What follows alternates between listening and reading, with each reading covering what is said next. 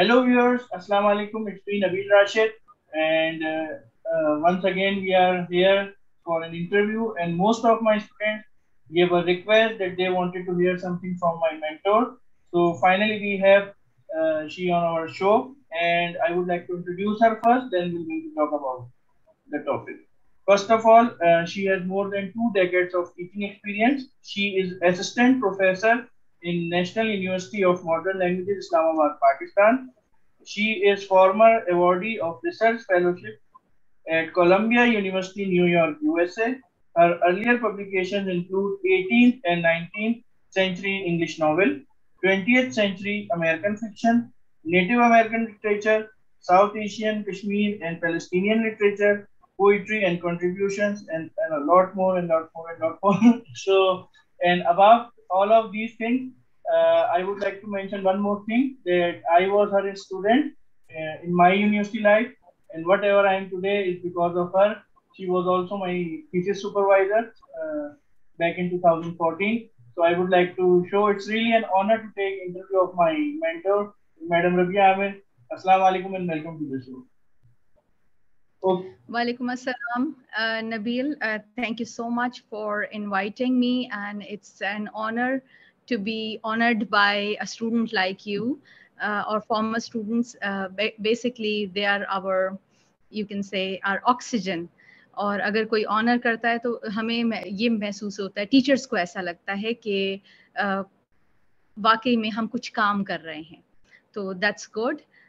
Thank you so much for inviting me over.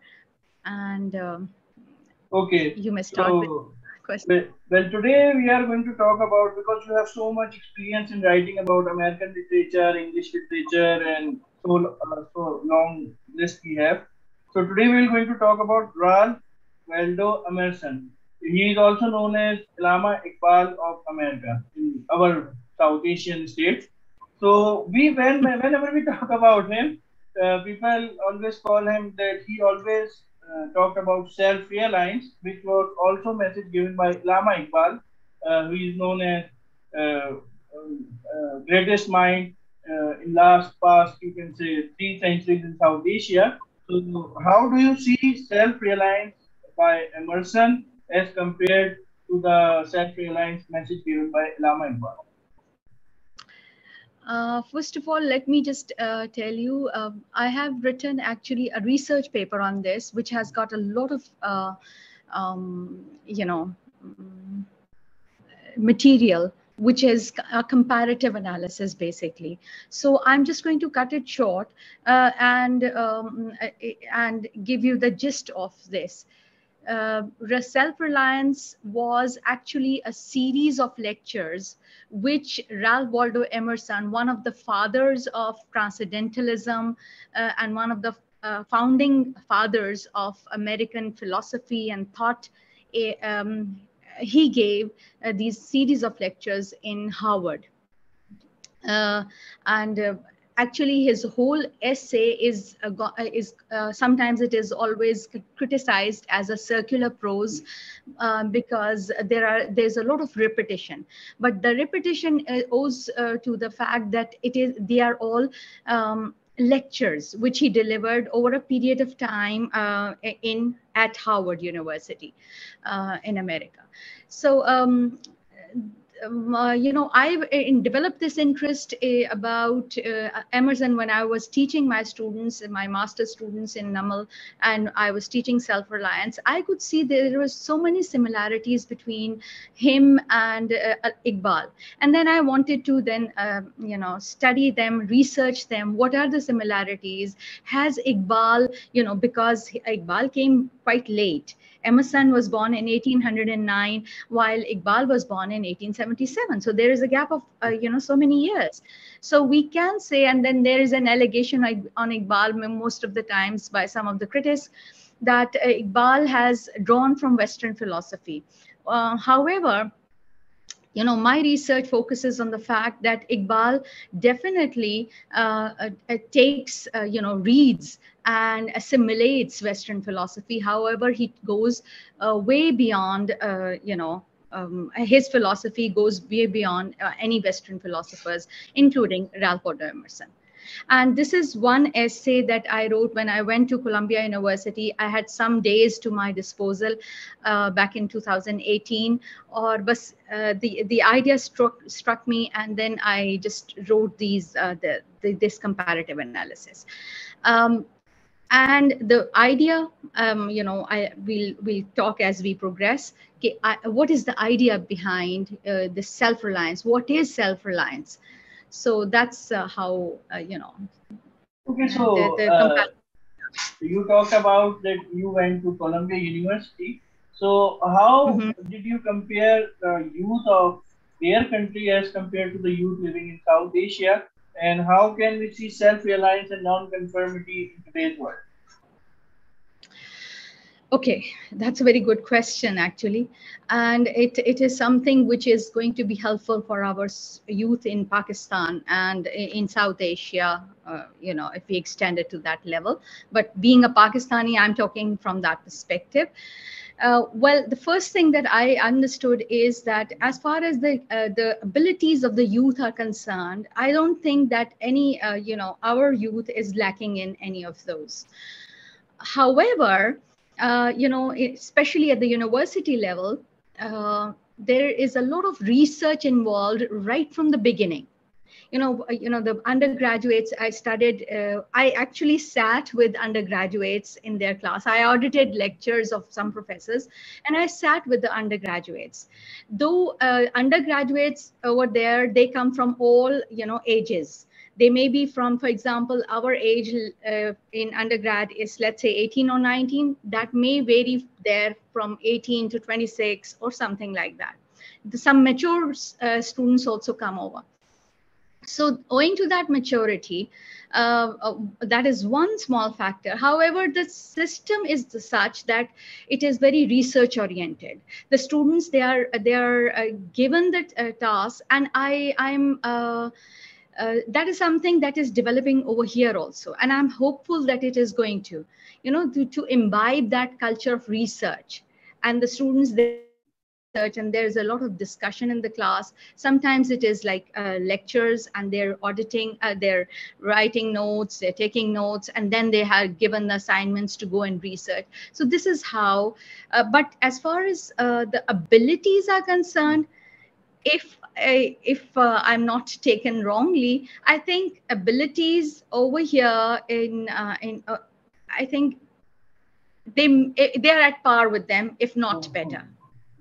right? Yes, of course, I can understand because they are doing such kind of work and research in limited sources which we have. So obviously, yes. Exactly.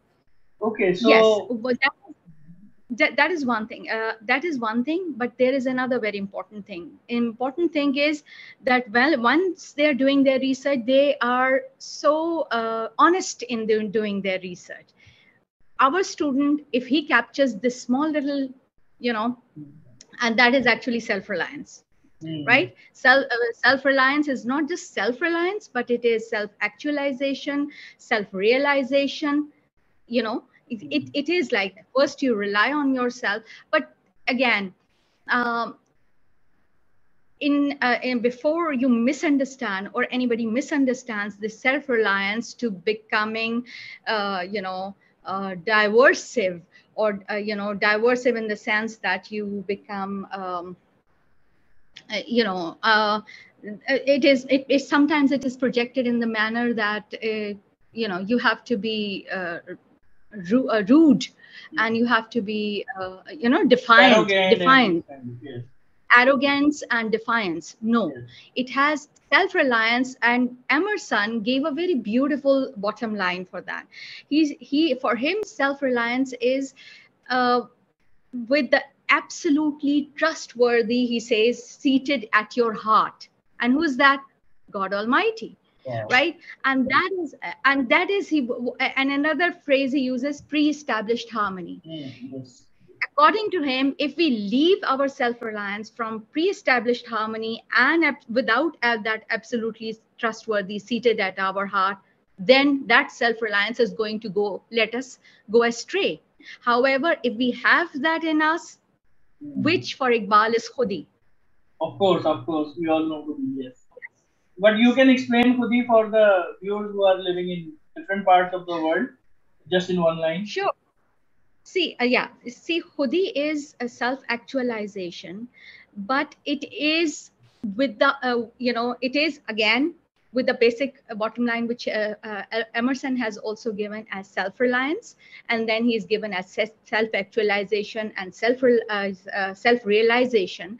But Khudi is something which also has that concept of fakar. Hmm. Now, if you want me to Fakar explain means that, pride. fakar means, it's not vagabond, fakar means adopted uh, simplicity. Okay. Adopted simplicity. To put it very in simple terms, it is adopted simplicity. Now, what I mean by that, adopted simplicity is that, for example, you may have a lot of, money, Hmm. right? Yes. And you may be, yes, using a car, you may be going in, you have a home, you have all the luxuries around you, but adopted fucker is that I want to keep myself simple, as simple as possible. Hmm. And in my using my car or my home or my intellect or my anything or my intellectual faculties, I'm not boasting, I'm Okay. not, flaunting it out. All right. That is fakar. And that is some a point which Iqbal has actually given along with this self-reliance in the concept of khudi. All right. I don't know whether you've been able to understand. No, no, it's completely understandable. Now, my next question is that how can we see the concept given by Iqbal of Khudi and self-reliance and self-actualization given by Emerson in today's youth? When we look at today's youngster, a common youngster, how can we see and how can they be motivated for these kind of things? See, the thing is, let me give you an example.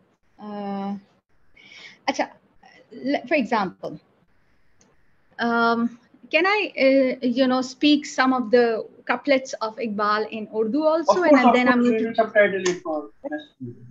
now see when Emerson says that you have to have that pre-established harmony.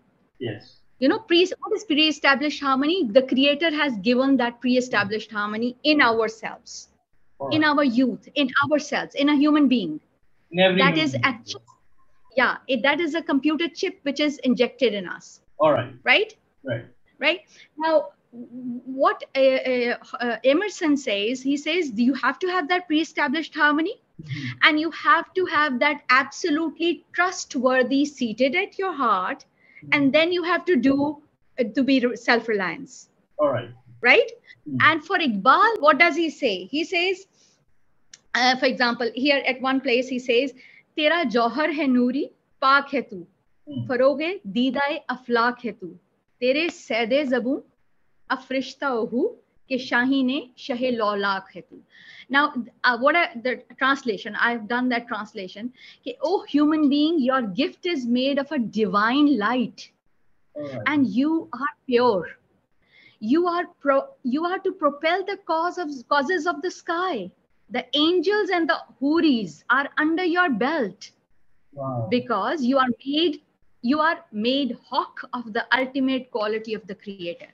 Now, look at the last line. Mm. You are made hawk of the ultimate quality of the Creator, meaning thereby a human being, if he fathoms his intellect and he has the absolutely trustworthy seated at his heart with pre-established harmony, he is the hawk which is created by God Almighty, and his vision becomes so sharp that he can look beyond the veneer, with the beyond the appearance. And Nabeel, I'm sure that you must remember that appearance versus reality is a Yes. big concept in literature. Yes. Yes. So Yes. that is something you actually look at. you are able to look at. If you have that absolutely trustworthy seated at your heart, that is why, Iqbal, for instance, says at one place, to put it very simplistically, अपने मन में डूब के पाजा सुरागे जिंदगी, तू अगर मेरा नहीं बनता न बन, अपना तो बन. So here also Iqbal is asking the youth, the human being, that delve into your deepest ravines of your heart. You'll find that goodness, you'll find that beauty, you'll find that ability to become a hawk and to become something with which you can unravel the mysteries of this universe. Okay, so my next question is that Emerson has very beautifully defined society is a joint stock company and every member is part of that joint stock company. So how would you define that to our audience? Okay, now when Emerson talks about joint stock company, he's talking about that a society sometimes makes you a coward. Yes, Makes you it happens. a coward, right? Why? Because I have my stakes, for example, in your in your work. So I'm going to be taking into consideration that. However, he says that it should not be like that. Yani, it should not be you should be self-reliant enough in order to be a trendsetter. Wow, yes. In order to be a trendsetter, instead of becoming a part of the joint stock company, be a trendsetter. And please keep this in your mind, that when he says a trendsetter, he does not mean the defiance which we see in the market today, when in around us today. It is not the defiance, it is a defiance with the absolutely trustworthy seated at our hearts and with the pre-established harmony. When you are in unison with that pre-established harmony, then if you're going to be defiant, your defiance is going to be worth it. Yes. Right? So when he says a society is a joint stock company, he means that you need to just go beyond that joint stock, mutual interests. Yes. Right? You need to take care of other people, but not at the expense. And in other words, what he's implying is that, for example, to put it simplistically, for example, if I have invested in a company and then I have to promote that company. Yes. Right? However, that company does not deserve to be promoted the way they are asking me to. Yes. Understand? So this is why he says that it should not be, they should not make you a coward. Don't become a coward. And Iqbal, again, if you ask me what has Iqbal given in this, he has also said the same thing, that he says that do not, for example, for him, it's a death of khudi. And he says, खुदी की मौत है से पीरे हरम हुआ मजबूर कि बेच खाए मुसलमान का जामाए ehram. Now this is a very very strict, these are very strong words that he has used, which mean that when self-actualization or khudi is compromised, self-actualization or is compromised. Yes. Is compromised, even the highest cleric in the Masjid-e-Haram, or that is Makkah, is compelled to sell the most sacred dress of a pilgrim, that is ihram. There's so much depth in it that I can talk about this thing. Only intellectuals can understand these things. Yeah, and again, there's a beautiful line when he says, "Khudi ko na bech, khudi ko na de semun zar ke evaz ke nahi dete shola, nahi shola dete sharar ke evaz." In translation, I can say that do not give your khudi or self-actualization in lieu of gold and money, because a benefiting fire, yes. the fire from which you benefit, say in a cold night, is not traded off for a small splinter. Wow, really? If I have got khudi, I have got a benefiting fire with me around, right? Benefiting fire, right? Yes. And I should not sell it for a splinter. Yes. Splinter, Yes. understand? So this is what Iqbal is saying, and Emerson is saying that society is going to make you a coward. Don't become so, Yes. And right? so So in this this way, all the youngsters and all the students who are listening us, it's a very clear message to them. Don't become coward just under the pressure of society. You should become self-reliant because you are a hawk and you should fly high. All thank right. you. Yes, yes. So I would like to ask you concluding remarks between Allama Iqbal and Emerson about all this topic. How would like to you would like to sum up? Okay. Now, both these, great minds think alike. Hmm.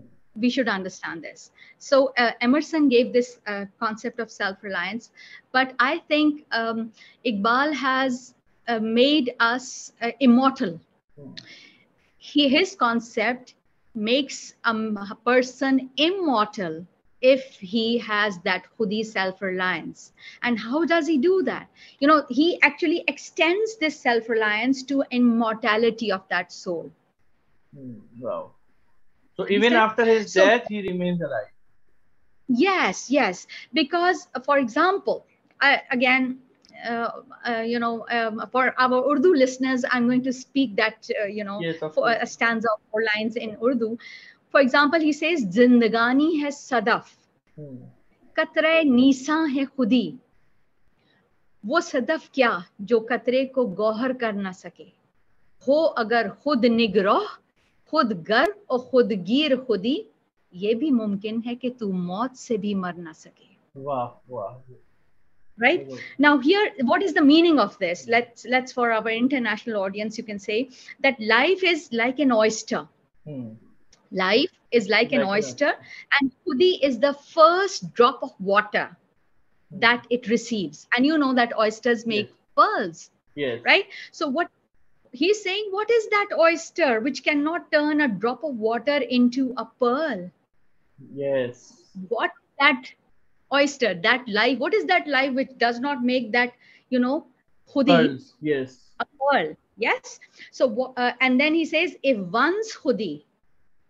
one's self realization actualization knows how to self evaluate itself, uh, self evaluate, it knows how to build itself, Hmm. and it can constantly keep on mentoring itself, then in all likelihood, even death will not be able to cause you to die. Wow. This is the meaning of this, right? So he actually has uh, extended this concept. Iqbal has extended this concept into immortality, Yes. right? That a person becomes immortal because at one point, which is one of my favorite couplet, which I keep on Hmm. saying in my classes also, You can that say it here also. या मौत को समझे हैं गाफिल, Hmm. इख्तिताम जिंदगी है ये शाम जिंदगी, सुबह दवा में जिंदगी. That Wow. actually the ignorant people think that this death Hmm. is the death and finishing off. No, it is just the dusk of life, and the new dawn of life is going to be in the next life, Wow. And I think right? Allama Iqbal and Emerson, they both proved even after their death. Yes. Yeah. What did you say? Sorry, I please said they say it again. both have proved this statement even after their death. They become Yes, self-reliant and they are their still alive. philosophy. Yes, their philosophy is still alive. You see, American mind and American, this self-reliance. Sometimes when they do not have this absolutely trustworthy seated at their heart, then it goes astray. Otherwise, Emerson's philosophy has played a big role in uplifting the American society. And similarly, Iqbal's till the time we were listening to his philosophy. It's very unfortunate that Anne Marie Schimmel from Germany, she is studying Iqbal. or there are Westerners who are she studied Iqbal, she did her all her studies in Iqbaliyat. And we have actually we don't have them him in our courses also, Well, right? So I this is think very so. Students should be motivated, even if it is not in the courses. They should give extensive reading Iqbaliyat to become self-reliant. It will make yes, them yes, yes. bigger personality in future. See, let me, can I just add Yes, one yes, thing? one of course. We actually have misused and misunderstood the word Musalman. Hmm. Let me just make a clarification. Musalman is a person who submits his will to Allah subhanahu wa Hmm. ta'ala, right? Just like if in any organization you abide by the rules and regulations of that organization, don't you? Hmm. Yes, we do. We do, Hmm. right? So what are we doing? We are submitting our will to the authorities. Yes, We are going to abide by their rules. So Musalma is actually the one who is submitting his will to the creator. the creator. Yes. So this is a term which is being misconstrued, and misunderstood, whereas it is a beautiful term. When you are working in an organization, you Hmm. need to actually abide by those rules. Yes, of And course. that is why Iqbal actually gives you a very good omen. For example, he says, "Pare hai charkhe neeli faam se manzil musalma ki, Hmm. सितारे जिसकी गर्द राहों वो कारवां तू है."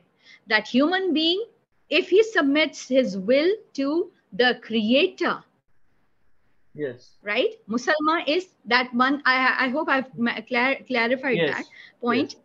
That if a person submits his will to the creator, Hmm. then he is on beyond the skies, beyond those stars, Yes. right? And there, those stars and those suns and heavenly bodies are at his feet, Yes. right? Very huge Right? message. Very huge message. Yes. Yes. So, anyhow, it was really pleasure talking to you, and I would like I must tell my audience, I'm just feeling for last few minutes that I am still in my classroom as a university student back in 2014, and you are giving us lecture, and I am taking some really good points and enhancing my personality. So, thank you for giving us your time and taking me back to 2014 when I was your student, and I'm really honored to have you here. And I hope whenever you have time, kindly come on our show again. And we would really like to welcome you one more time.